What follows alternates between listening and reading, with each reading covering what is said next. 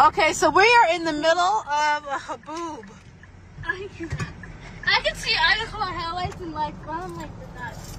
And Wow, can't it's blowing up? No. see anything.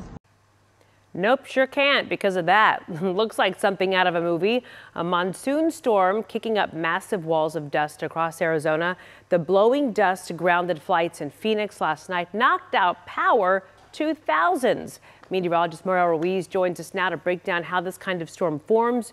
You heard her mention that word Haboob in her video. Yeah. I had never heard that word before until I was doing a story about Arizona. Right, and that's actually a legit term for dust storms, and it actually has an Arabic root meaning strong winds, which is what causes this wall of dust or this massive dust storm. So how do they form exactly? First and foremost, you need the correct terrain, which is dry, dusty terrain, which, yeah, you see it in Arizona. You also need a nearby thunderstorm. In this case, they have monsoonal rains right now, meaning that they have those strong storms. So whenever you have a really sharp temperature contrast, meaning a very high temperature somewhere like Phoenix, and then you have rain cooled air in a thunderstorm, you create these really strong outflows. So a strong rain cooled outflow is necessary, and once that outflow hits the ground, it really helps pick up a lot of this dust, and that's what creates a wall of dust.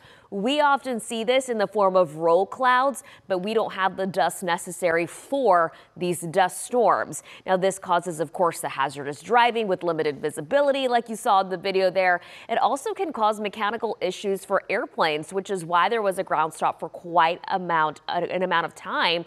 It's not just because of lowered visibility, but think of all the dust that can get trapped in the engines.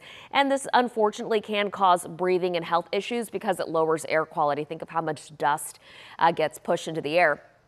Here in North Texas, we see that Saharan dust, which isn't like a wall of dust, and we still see some allergy reactions to it. So imagine areas like Arizona. Now, the good news with there is that the winds were on the higher side and they saw rain right after. So that helps settle a lot of that dust, Kara. So the impacts hopefully don't go on for too much longer. No, but thanks for the clarification too. Really interesting insight.